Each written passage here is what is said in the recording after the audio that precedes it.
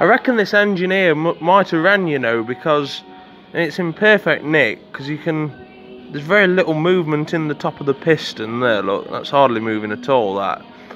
Another thing I've noticed is you've got 1, 2, 3, 4, you can just see the numbers there. But there's also letters on these. You've got D, B, C, and that one's also marked B. So I don't know what they've been doing in here. And also the last test, I just want to run my fingernail. Nah, that's perfect, that. I won't even bother stripping it down anymore, to be honest with you. Are you giving a commentary? Well, I can do in a minute. It hasn't been run for 18 years. No, it's not ran for 18 years. Fully reconditioned. Bored out plus 40. New Weber carburettor. Do the honours, Dave. Do the honours. There we go. Down a little bit. Oh.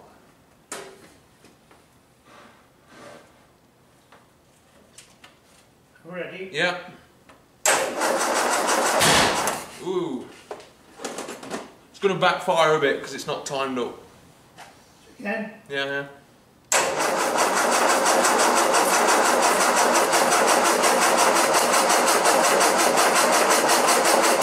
Whoa! Ho ho! Last night we tried to start the Land Rover here and it wouldn't go.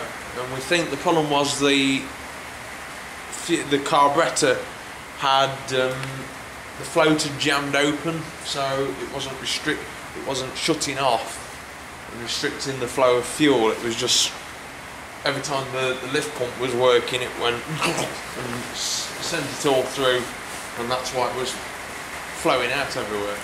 I'm going to try it now. I had to put the mole grip on the carburettor to hold the choke open because I'm on my own and there is no choke cable attached, so that's all that is for. First we need to try and see what happens.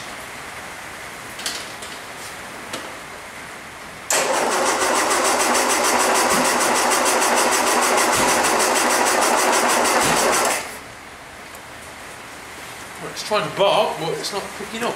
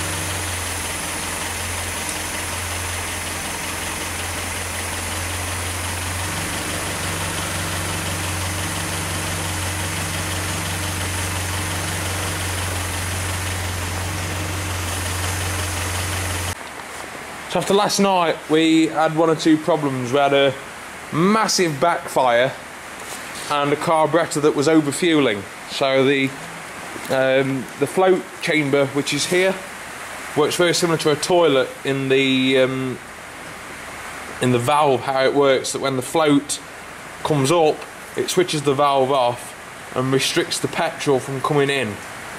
That wasn't working, so the fuel was going directly straight down, and whenever I opened the butterfly valve, it was letting it go like you flush a toilet.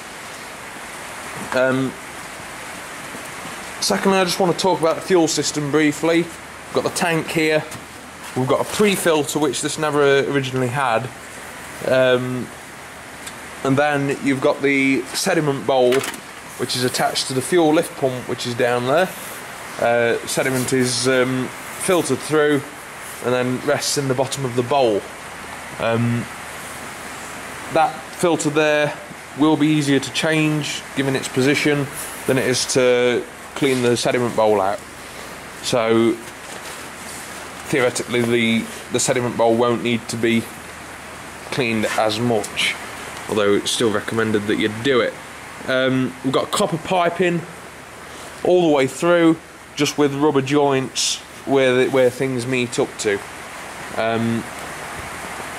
So the other thing we had to do, just to get it to run, was I've just had to faff around with the ignition timing, just to find that sweet spot just for now.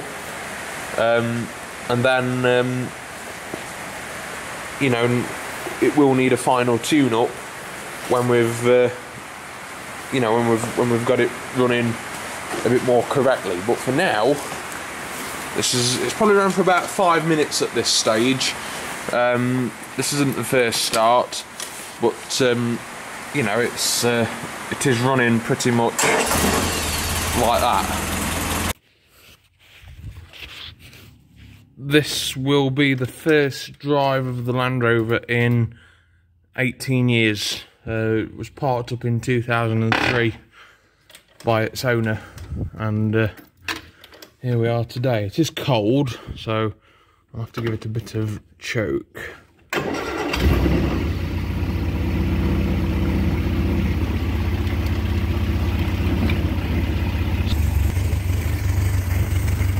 I've got it outside now.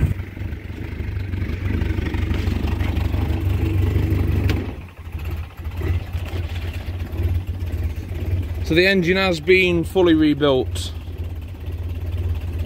and it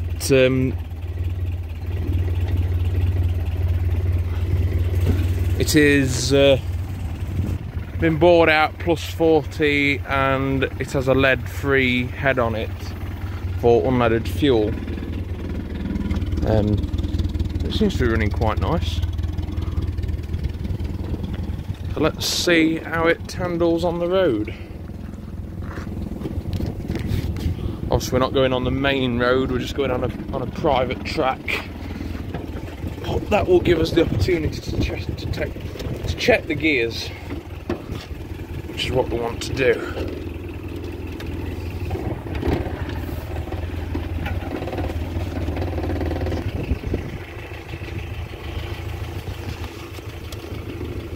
We're on the road now.